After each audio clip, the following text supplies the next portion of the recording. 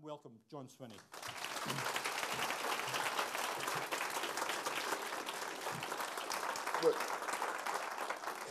Good morning, everyone, and thank you, David, very much for your very kind introduction. David talked about how I came last year and I didn't use my prepared speech, and I made it up as I went along after conversations with you all earlier on. Well, I've done much the same again today, other than the fact that I made it up as I went along as I came in the car here today, and I just suddenly had this awful thought that I wrote it on the back of one of my government papers, and I just happened to write on the back of it, and I suddenly thought, if I turn this over, is there anything sensitive on the back of this that I need to worry about? But I'm quite confident this is perfectly able to be seen by the naked eye this morning, so we won't get into any difficulty there. I want to, David, we didn't talk in any way about his introduction to me, but David's comment about starting off on a note of pride is the perfect introduction to what of my starting point to you today. At the end of last week, I spent 3 days in Finland at the International Summit on the Teaching Profession, along with Jane Gray, the head teacher of Inzivar Primary School in Fife, well, Inzivar and Salin Primary School, and also with Larry Flanagan, the General Secretary of the EIS. And the International Summit, the Teaching Profession, is a gathering of, well, it's basically where a government minister, a professional association leader, and a teacher goes along and takes part in international discussions around with about 30 other countries.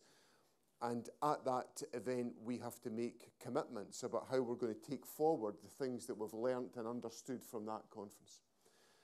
And it's the third one that I've been to. And the critical point, and this is my note of pride, is that you only get asked, you get asked. You're not entitled as a country to go to the International Summit of the Teaching Profession. You get asked if you are a representative by international standards of a high-performing education system. That's what you've created. A high-performing education system by international standards.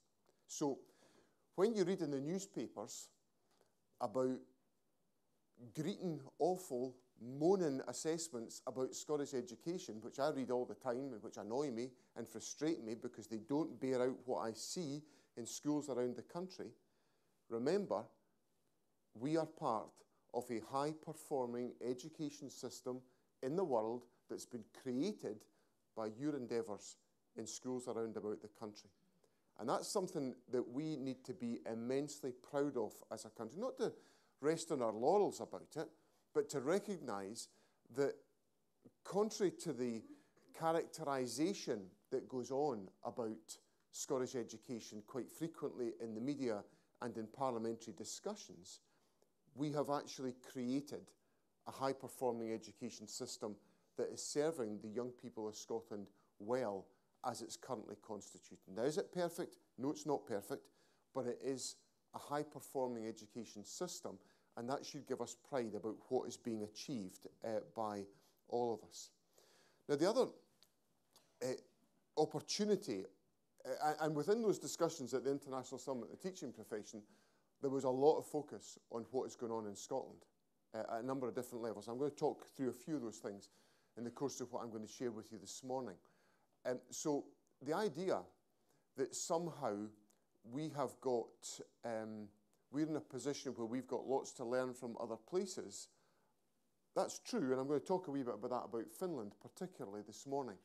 But there's a lot of other education systems looking at what we're doing in Scotland to see exactly how we have done it, why we have done it, and what lessons they can learn for their own education systems as a consequence of the steps that we've taken as a country.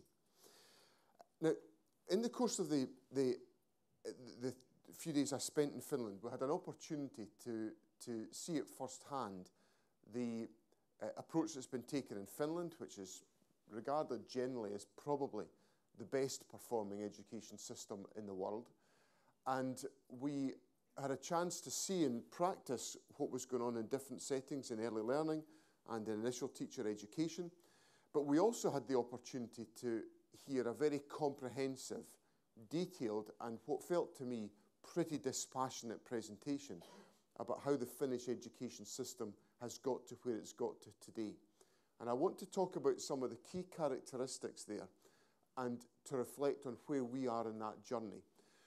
I'm not trying to put forward a proposition that says just because they do it in Finland, we should do it in Scotland. And I'm not trying to say to you, we're about to import the Finnish system in all of its elements into Scotland. I'm simply saying it's important that we learn lessons and think about where we are on the journey that we're interested in taking forward. And there's 4 major elements of the Finnish education system that struck me as being really important for any education system to reflect on. The first, and for me by far the most important, is moral purpose. The second is it's driven by partnerships and collaboration. The third is it's made clear curricular choices. And fourthly, it's got a strong profession. Now, if you give me 1 second while I just fire up my iPad here, because I want to talk about one slide that I saw at this presentation. I thought I had it in the right place, but I didn't have it in the right place. Oh dear, here we are, right. Moral purpose. This is in the Constitution of Finland. Everyone has the right to basic education free of charge. The public authorities shall guarantee for everyone equal opportunity to receive educational services in accordance with their ability and special needs, as well as the opportunity to develop themselves without being prevented by economic hardship. That's a moral purpose. That's what an education system needs to do. That's what the Scottish education system did for me. I went to Forester High School in the west of Edinburgh. I didn't come from a privileged background. I didn't come from a family that was poor, but my parents worked hard. And I went to Forester High School, a school with many challenges and a community with many challenges. It's still a community with many challenges. And I got an education that ticked that box, that allowed me to overcome the challenges I faced to go on in life. And that's the moral purpose that underlines the Finnish education system. That was an extract, by the way, from the Constitution of Finland, a written constitution. In my humble opinion, in the current debate in the United Kingdom, we could perhaps do with a written constitution to help us navigate our way through the difficulties that we face just now. But clear moral purpose must lie at the heart of any education system. And in that respect, and I've just written about this in the Times Educational Supplement this month, and by the way, if you want to understand what's in my head on a monthly basis, just read my column in the Times Educational Supplement once a month, because it's basically a download of what I'm worrying about, thinking about, fretting about, trying to advance on a monthly basis. But I think Scotland's in a really strong place in the moral purpose that we have in education. I am so proud of the way in which our whole system has taken the aspiration to deliver excellence and equity for all within our education system directly into every school in our country. I would be supremely confident of being able to go into any school in the country and see that moral purpose being displayed to me in the actions and approaches being taken by teachers. In some schools in the country, as with everything, it will be more emphatic and more effective than it is in others, but that's a challenge for us to try to advance. But I would not be able to go into a school in Scotland and not see that moral purpose on display. And that's a tremendous tribute to everyone in education, in the teaching profession, in local authority leadership, who have bought into a shared agenda about the moral purpose of our education system and how we intend to take that forward. So if we compare Scotland to Finland on the question of moral purpose, I think we've got a really pretty fun moral purpose of pursuing excellence and equity for all within Scottish education so that we overcome some of those barriers to education and to learning that David talked about in his introduction, that we actually think through what are the barriers to this young person being able to fulfill their potential? What are they bringing to school that is baggage that impedes their ability to learn? And more, we're seeing the instance of and the effect of poverty and deprivation being a barrier to the participation of young people in education. We see the implications of adverse childhood experiences on education, but equally, we see many examples of how those challenges are being overcome by the professional interventions of teaching professionals. So moral purpose is the first thing. The second thing is the Finnish system is driven by partnerships and collaboration. In this respect, well, I want to pay tribute to STEP, because STEP is one example, a very early example, and a really good example, and a really deep example of collaboration amongst professionals within the Scottish education system. But if I've got a criticism, it's that we don't have enough STEPs. We don't have enough connections and networks of this type of practicing teachers. We've got loads of collaboration at senior management level. They're never out of meetings. But we need to have more collaboration amongst teachers, and we need to create the time and the space to enable that to happen, and the mechanisms and the culture to make that happen. And that's what I hope we're going to create out of the pay and workload deal that we've reached with the teaching unions, and which I'll come on to talk about a little bit later. And of course, the necessity for greater collaboration within our education system was one of the key recommendations of the OECD when they reviewed Scottish education in 2015. They talked about our many strengths, but they said you are deficient on collaboration, and you need to encourage and facilitate more collaboration. And it's got to be collaboration amongst professionals, not amongst just high Hegians. We've got loads of that. We need to have more collaboration amongst teaching professionals. The third element of the Finnish education system, which I thought was crystal clear, was the curriculum choices that they had made. And they've made their choices, and we've made our choices. And interestingly, there's a lot of similarity about the curricular approaches that we've taken. Because we, of course, have gone for a curricular approach, which, well, the first thing to say is I had nothing to do with it, so it all preceded me. And so I'm taking no credit for this. I'm a dispassionate observer of it, but I think the right curriculum choices were made by my predecessors in both the Labour and Liberal executive who started the debate about CFE, and in my predecessors in the SNP government who have carried on that train of thinking. So we've had about probably longer than that, nearly 20 years of thinking about shifting to a capacities and skills-based curriculum, which started with a national debate, which emerged out of some of the frustration about the 5 to 14 curriculum, which was viewed to be too rigid and too inflexible, and that move into a capacities-based curriculum where we are trying to ensure that we create successful learners, effective contributors, successful learners, and responsible citizens. And as David said, frankly, in 21st century life, that's what we need to create: effective contributors, responsible citizens, successful learners, and confident individuals. For two reasons. One, because that's about providing young people with the kind of range of moral aptitudes and capacities and capabilities to navigate a world that's full of danger and instability and angst and worry, but also a world that's changing, secondly, at a pace that none of us have experienced in our lives, and therefore creating a fixed base of knowledge to convey to young people in 2019 in the hope that it might be relevant in 2021 is, in my humble opinion, a forlorn hope. We need to be creating the capacities to adapt and to change and to reflect on changes in our society. So on curriculum choices, I think we're on the money. I will defend curriculum for excellence until I am blue in the face.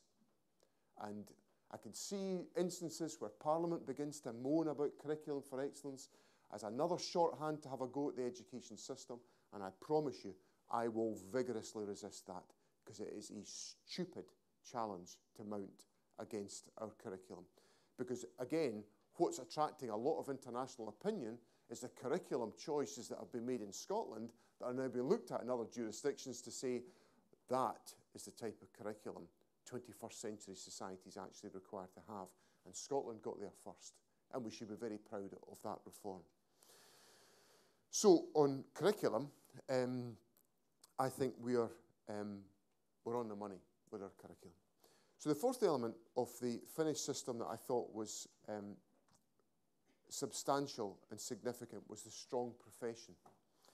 And this is, I think it's reflected in the sense of autonomy there is for the teaching profession, the trust that is placed in the teaching profession, the focus in the profession on professional development, and the respect that's held, that the profession is held in within that society. And I think this is where we have to concentrate a lot of our efforts to make sure that we strengthen the position of the profession within Scotland. And I think we have got a lot to learn from the Finnish education system about how we can ensure we have got a sufficiently strong profession to enable us to achieve all that we want to achieve. Because if we don't have a strong profession, we will not be able to deliver our moral purpose. We will not be able to deliver and fulfill the curriculum if we don't have a strong profession. And that's where organisations like STEP and networks like STEP have helped to create that strength in the profession, but where I want to make sure that's a big focus of what we do and what we take forward in the years to come.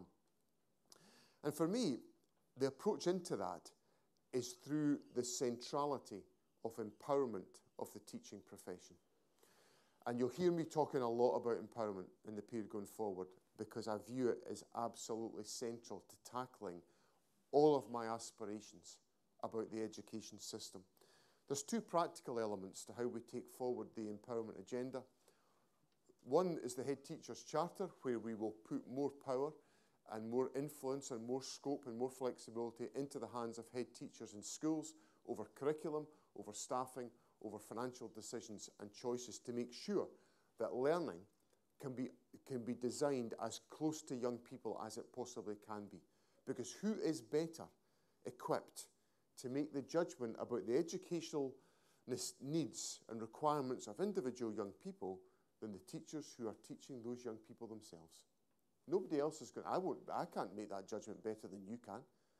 Your local authority directors of education, in my view, can't do it. You're the ones who are in front of the young people. You can see where they are, what they're about, what they're facing.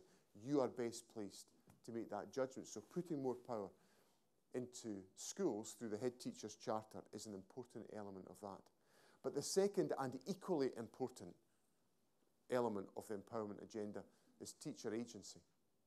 We have to make sure that teachers are empowered, but more importantly, feel empowered to be able to make those critical judgments about the educational journeys and approaches of individual young people. Because without that, we will not be able to fulfill the curriculum. Because our curriculum is not some set of tablets of stone that are delivered.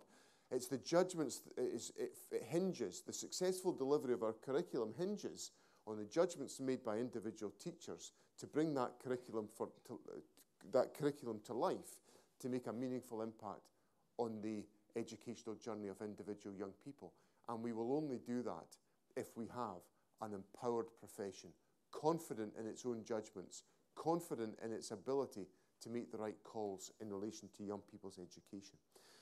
Now, that confidence amongst the teaching profession, which is, I suppose, how I would translate what I mean by teacher autonomy, that sense of professional confidence that lies within each and every individual teacher within a classroom is the prize that I think has got to come out of the empowerment agenda. Because that will enable us to bring to life the curriculum, but it will also help us to create the opportunities to advance professional learning for teachers within our schools. That for me is one area where STEP has contributed a great deal, but where the rest of the system has not contributed as much as it needs to contribute to enhance the professional learning for individual teachers. So, and also to create the space to enable that to happen, which brings me on to the issues of workload and the nature of the pay and workload deal that we've reached with the teaching profession in the last couple of weeks. And I'm pleased that we've reached that deal because I think we've taken a number of big steps in that deal which properly respects the profession, which properly ensures that we have an approach to tackling the workload issues going forward in a spirit of partnership between the government, local authorities, the professional associations and teachers themselves. I've been given a lot of thought to the issue of how we tackle the workload pressures that teachers face. And I've listened to many, many teachers talking about this. I've had a number of different roundtable events with teachers privately, just groups of teachers with me talking about this particular issue. And the conclusion I've come to, listening to what teachers have said to me, is that I personally, and the government and national authority does not have the solution or the capacity to solve the workload issues. We've had a tackling bureaucracy working party. We've had thematic inspections of every local authority in the country. We've done all that kind of stuff, and it's not tackled the workload issue. What we need is we need to change the culture within Scottish education on these questions. Let me give you an example of a conversation I had with an experienced teacher in the northeast of Scotland, where we got to, for me, probably the sharpest distillation of the workload problem. This was a secondary history teacher, a very experienced teacher, and he taught me through the fact that he was confident in the way in which he gathered information and assessed pupils to give him a picture of how pupils were progressing and what they needed, what he needed to do to shape their learning to make sure they were able to achieve their potential. He was able to formulate that judgment and he could record that as to how he was doing that. So he was totally confident in that. This was not an underconfident teacher. The problem was that having done that, that critical exercise, the most important exercise, he then got asked to do it this way, that way, the next way, the other way, by the government, by local authority, by a QIO, by the head teacher, by the head of faculty, by the fear of we might be inspected. And what that said to me is that go back to what I said to you about Finland and a strong profession, autonomy, respect, trust, CPD. So what I had in front of me was an experienced, strong teacher who was engaging in CPD. He knew his onions. He knew where his pupils were, and he had confidence in his judgment. But the system essentially came at him 101 different ways to undermine his confidence. I don't know if it actually did undermine his confidence, because he was pretty kind of, he was pretty bullish about all this. But I could see how difficult it would be for a teacher to say, look, I've got my judgment here. Why do you need it that way? Why do you need it this way? Why do you need it that way? When are the inspectors ever going to come? His school had been on inspection alert for 7 years. 7 years. He also said, we're waiting for the box to arrive for the inspection. And the Chief Inspector of Education tells me no boxes ever arrive and have never arrived for some years as well. I use that to illustrate a cultural problem, because that's a cultural problem within the education system where we are not we're not operating against the principles of autonomy or trust or respect. So for me, this is the big ticket item. This is the thing we've got to crack. And I'm going to, in the letter, the offer that I made to the EIS a couple of weeks ago, which I hope you're all voting for, by the way. But never miss an opportunity, I would point out that EIS are recommending acceptance of the deal as well, just to keep me on the right side of trade union interference. But in that exchange of letters, there's a monetary offer You are going to continue to get paid, I can assure you.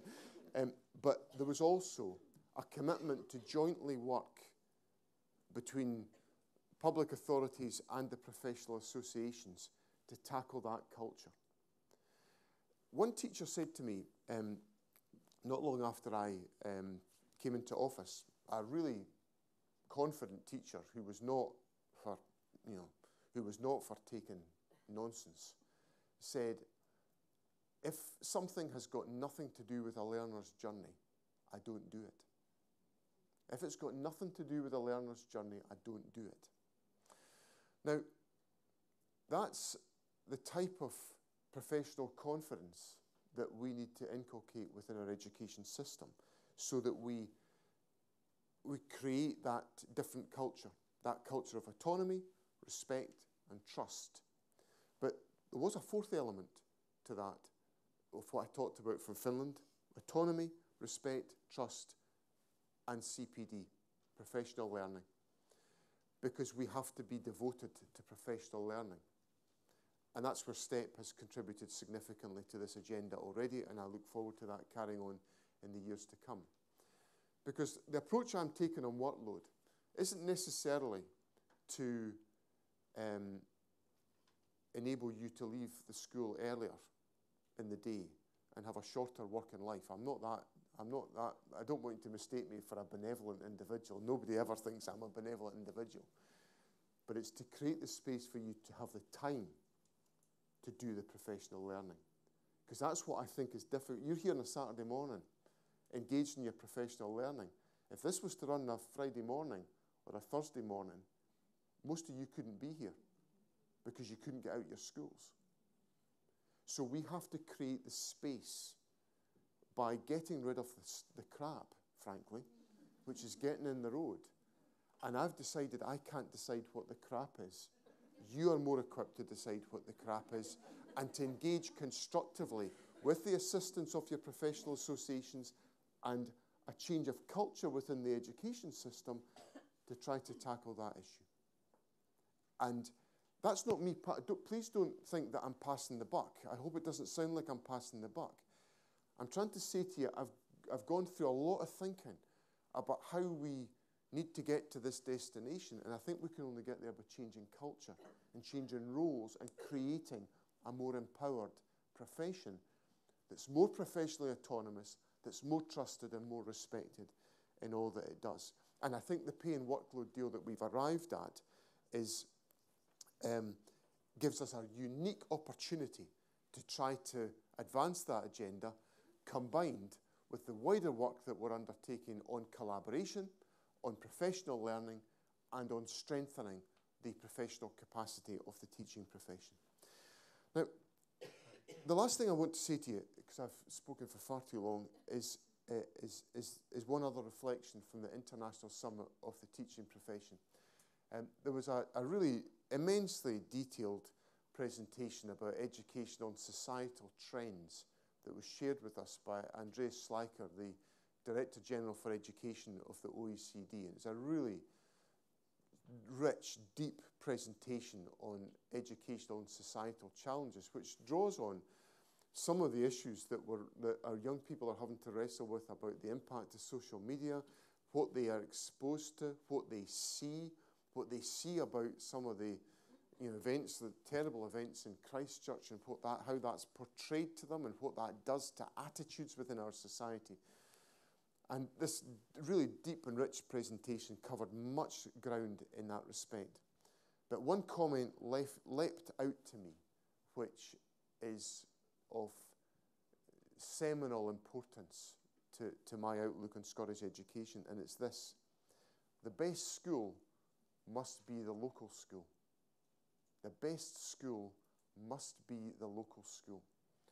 We've, Tuesday this week, the Herald newspaper did a set of league tables of the supposed performance of schools in Scotland, and they do these things. It's part of life. We just all have to live with it, I suppose. But it doesn't represent for me the appropriate assessment of Scottish education, because for me, I'm driven by the best school must be the local school. For the constituents that I represent in rural Perthshire, if people live in the village of Kinlochranach, Bredalbin Academy in Aberfeldy has got to be a good school. Because if they want to go to another school, it's another hour away. And it just doesn't work. And this idea that there's got to be some great choice debate and competition debate within education is not the right thing. The values of Scottish education must be that your local school must be the best school. That wherever you go into the school, as I went into Forester High School, a school that some people would say, oh my goodness, you're going to Forester. Shouldn't you get a placing request for John to go to Craigmount High School up the hill? Well, no, I went to Forester High School and I got an outstanding education. And that's what young people and families should be promised, the length and breadth of our country. But we will only get there if we focus on the moral purpose of education, which is to deliver excellence and equity for all. And that is characterised by the work that we're doing through the Scottish Attainment Challenge and pupil equity funding to put the resources into school to help us close the poverty-related attainment gap. And we'll only get it by strengthening the professional autonomy of the teaching profession to enable it to be an outstanding profession of quality that is autonomous, is trusted, is respected, to transform the lives of young people in Scotland, because that is what you are all here for, and why you're here on a Saturday morning, to enable that to be the case. So, for me, keeping central in our thinking that our moral purpose is to deliver excellence and equity for all, and for us to deliver that by making sure that our local school is the best school by our efforts, is the right way to drive and to progress all of our thinking. Now, my very, very last point is about those league tables the other day. Big hullabaloo about the ranking of schools. What that data did not have, you've got a big screaming headline about the range of schools. What there wasn't a screaming headline about is that attainment at every level in Scottish education is up. Up. Was that screaming out at the front page of the Herald? No, it wasn't. But at every level, least deprived and most deprived, attainment is up. And that's another element of why we should be proud of the Scottish education system, because we are delivering. We've not got to the end of the journey on excellence and equity, but we are delivering on that journey, and you should be proud of what you're contributing to all of that. Thank you very much.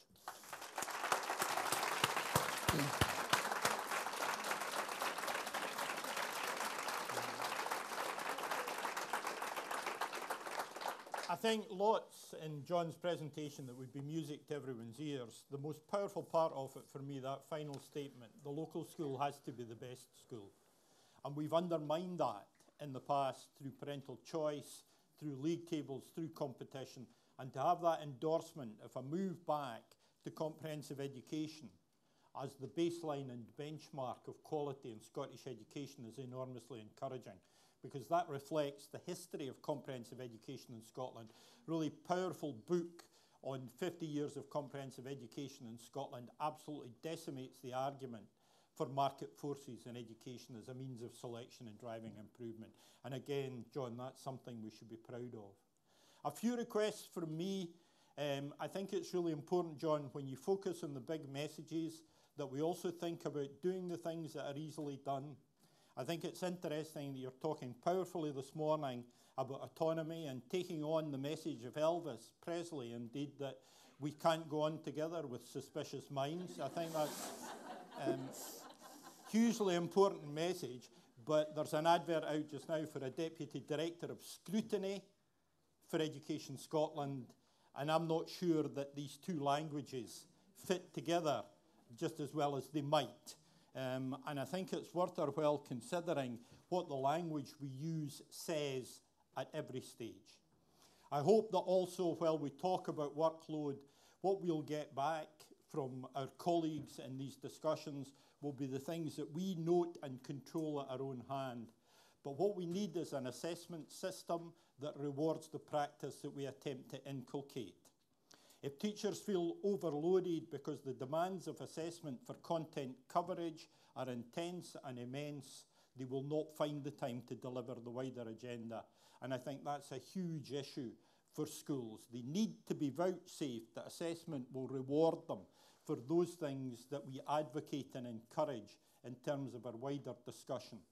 We also need to ensure that that accountability agenda is absolutely clear. And again, it's an enormous source of pride in Scotland that we rarely inspect our own advice, but we need to make sure that we don't stray into that territory, because that's what's bedeviled accountability in England. And alongside that, I think some of the other simple things we can do, the documentation that we have should speak to the endorsement of practice. Voluminous documentation suggests criticism and a demand for change. Concise documentation suggests a commitment to practice. And so looking again at some of the burdensome experiences and outcomes, I think there's about 40 million of them, and as a result of your demonstration and commitment, we've managed to get 4,000 benchmarks to add to that. And I know that many of you... But they're useful. And I know that many of you were at Victoria Quay chanting, what do we want? Benchmarks. When do we want them now? And they're useful, but if we're going to put in something useful, we need to take the previously useless stuff out, and we need to make it clear to people that that change has taken place. Because I think the difficulty is that people respond to uncertainty with overcommitment. And it's that idea of getting clarity around assessment, clarity around accountability, consistency around the way that we make clear the demands that we make of the profession that will make that cultural change. But it needs to be careful, it needs to be thorough, and it needs to be at every level. And we've got wonderful endorsements. SKEL represented here today, which I think beyond any shadow of a doubt, one of the outstanding leadership organisations and initiatives in any country in the world, open, meaningful, engaging with the profession and engaging with leadership at all levels. And we need to make sure that the culture of SKEL becomes the culture of Education Scotland. And I think we need to have real consistency around that. I think what you've done brilliantly is picked up on the messages from last week's international conference in Edinburgh, organised by Osiris with John Hattie. And the point that I made in my workshop, which was attended by 3 people, because it was on at the same time as John Hattie's. I was standing room only in his, and somebody actually brought their dog to make the numbers look better in my session. So I was actually presenting to 3 teachers and a Yorkshire Terrier. It was a first for me. But the point that I made was the question, what works, is a stupid question. The question, what works here, is the appropriate question. And that's exactly what John's picked up on this morning. Let's stop asking the question, what works? Let's stop the quest for silver bullets. Let's look for local solutions based on context, based on knowledge, based on the understanding of need. And the good news, John, is that John Hattie was saying that now when they look at effect size, the highest effect size in terms of impact and pupil attainment and achievement is collaborative cultures amongst teachers.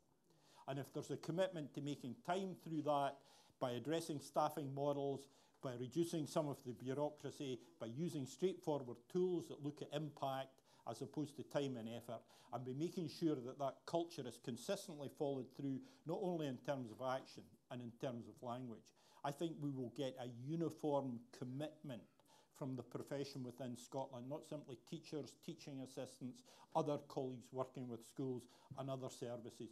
You will get that groundswell that you look for to make that cultural change. And you need simply, I think, to be careful in the consistency with which we nurture that. But we could not have had a better rallying cry to start off the morning than the one we've had. We couldn't have had more genuine compassion and interest and willingness to engage. And I'm absolutely delighted that John's been prepared to make the time to come here and share that with us, and also listen to the few helpful hints that I've been trying to give him around what the future course might be, because I might never get in a focus group. Do you know how it is? It might just be like three teachers and a Yorkshire Terrier in my focus group. But there you go. John Swinney, thank you very much.